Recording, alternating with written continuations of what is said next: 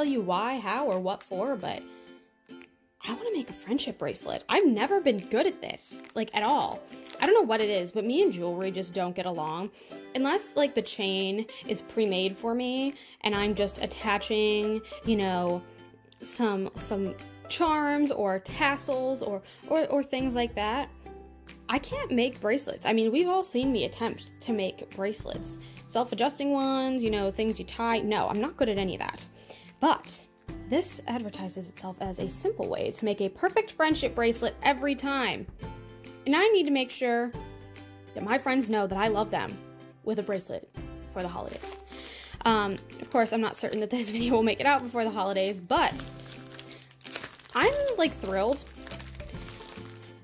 I had so much embroidery floss in my youth, all with the intentions of making friendship bracelets because all the cool girls had them, and let me tell you, I was never a cool girl, ever. And while these colors together may be absolutely atrocious to me, I am going to follow the directions and I'm going to make a friendship bracelet successfully today. That is the goal. It's even got it all set up for me and everything. And honestly, this whole, like, setup, like, I bet I could even, like, DIY that, you know? That feels like it would be something that'd be pretty useful to a handful of you, so you don't have to go out and spend $1.99. If you got some spare cardboard lying around, you know, make a circle in the middle here and you cut out a circle and cut out however many notches there are. I'll even count them for you. That's how good of a YouTuber I am. But yeah, I want to make a friendship bracelet today, and I am searching for instructions. There they are, the instructions. Guys, I'm gonna make a friendship bracelet today.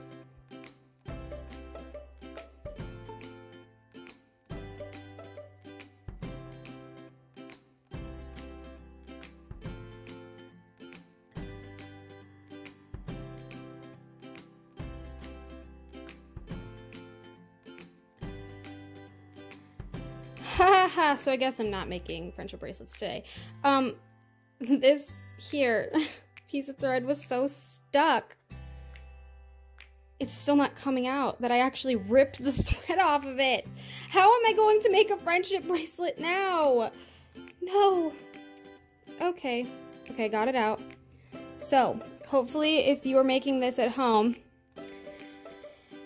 you don't do what I did and make it, or get one that's too tight, cause yikes, I really did not foresee this being an issue. I'm just gonna tie it back together and then hope for the best, because I am making a friendship bracelet today.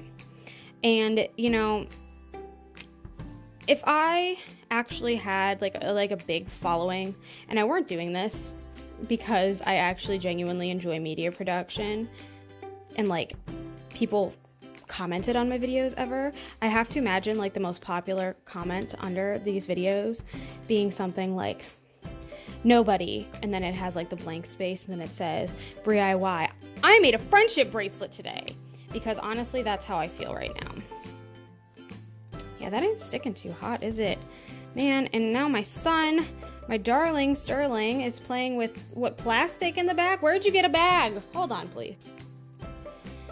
The holiday time is just the worst for plastic being around, and of course my son just loves the noise that plastic makes, so he's just living his best life in this fine winter season. I'm gonna keep trying to learn, and then I'll come back and report later.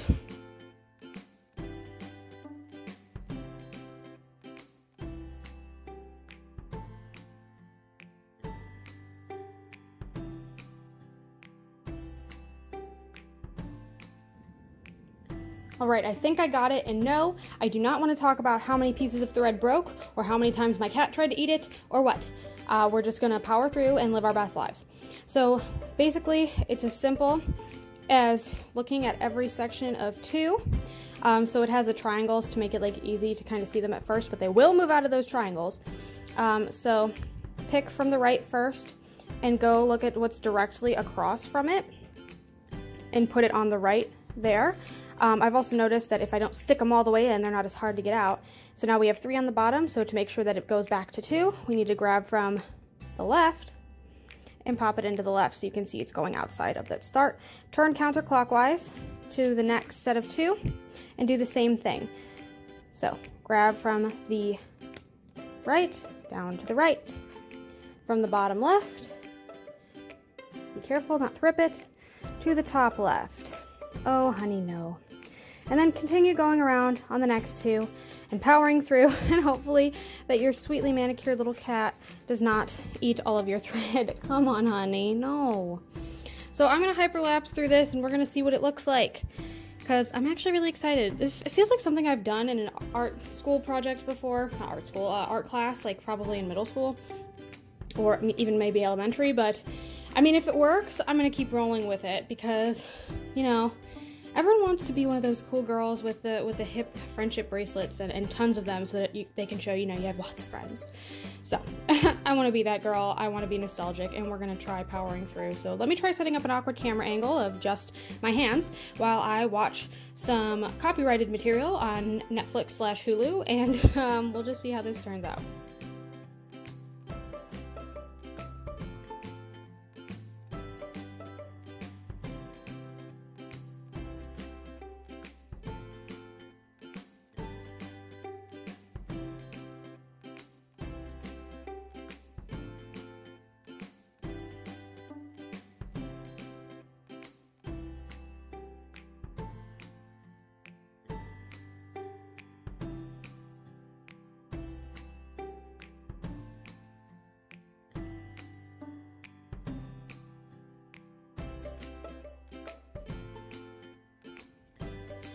So this is about as far as I've got. I'm actually going home to visit my mother this weekend, and I'd really like to go see her a little bit sooner rather than later, so I don't think I will be able to finish this whole bracelet today. And not to mention, I really don't feel like spending a lot of my time on a bracelet that I'm definitely not going to wear, and these really aren't my colors. At best, I might finish this up with my mom this weekend and give it to my little cousin, but beyond that, I think this is where I'm going to stop, and I'm going to end off with a little bit of a tutorial on how to make one of these for yourself so you don't have to go out and buy one. I did get this from Hobby Lobby. Again, it was only $1.99, but if you have some cardboard laying around and some extra embroidery floss and you don't have to make a Hobby Lobby run, why do it if you don't have to? So it's a couple of things that I did want to kind of throw out there. As far as keeping my place, I've decided to actually just take down so that I had my group of 3 at the bottom, and I can see very clearly based on the patterns, and after doing it a handful of times, these have loosened up a little bit, and I haven't torn any threads since those initial maybe 2 or 3 that popped. But I pulled it down here so I can see that I have my group of 3 and I know which one to start with to pull it back up there into that little section bit. There will eventually be like this down here, like groups of 5. That's normal. It's just important to make sure that you're only keeping track of the ones that you pulled down. So like I pulled down from there, so obviously this next one's gonna go up to here, and then I have to go straight to the next ones that are immediately beside it, and that will end up opening up that little hole here when I eventually pull that one up into this loop. So that was kind of like the hardest thing to get over, was recognizing that they were getting closer together, but that's just, it's how it's gonna be, and it's gonna be okay. That's what it's supposed to happen. As far as keeping track of where I'm going, one of the tips on the piece of paper that I actually like using is keep making sure that my thumb on the top is where it stays and only moving my right hand. It doesn't work so well when you're also trying to stop a cat from eating the bottoms of your pieces. But overall, I'd say that this is a pretty simple craft. I'm so certain that I have actually done this at some point in the past. Probably. I remember doing it with like probably purple because that was my favorite color at the time, and like blues and teal, kind of like metallic thread, and making a little something like this that just was like super long for some reason. And I remember like people were making these and doing this a lot when I was younger, and I think it's like a nice like thick kind of bracelet. It's definitely like, this is not going anywhere. It's really tough actually. So yeah, I can foresee this being a nice representation of a long-lasting friendship for middle school girls everywhere.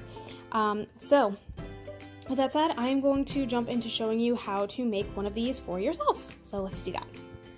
So I have this cup here that's about the same size diameter-wise as this.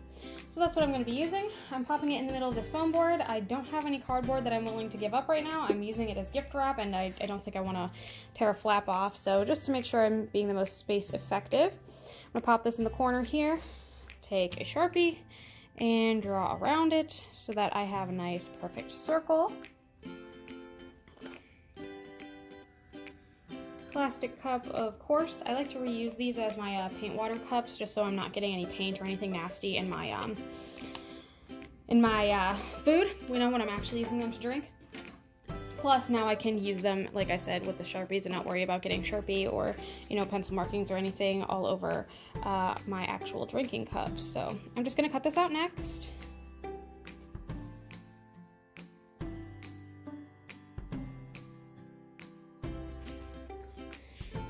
as you can see, they're about the same size. Definitely not perfect, but I don't think it needs to be. I think as long as you're following the folding pattern, it doesn't really matter if these lines are perfect or not. So I did count around the outside, and there are exactly 32 different notches kind of cut around the sides. So I'm going to start doing like kind of a four-way notch situation. So I'll do one cut there. This would be cut 16 down at the bottom there, which means this cut over here is going to be 8. And then over here we're going to have 4. Alright, there we go. We got 32 different cuts all the way around so that I could slit my string in there. And the hole in the middle also does not have to be perfect. Again, it's just for the weave to come out. So just fold her in half and cut out a moderately sized circle.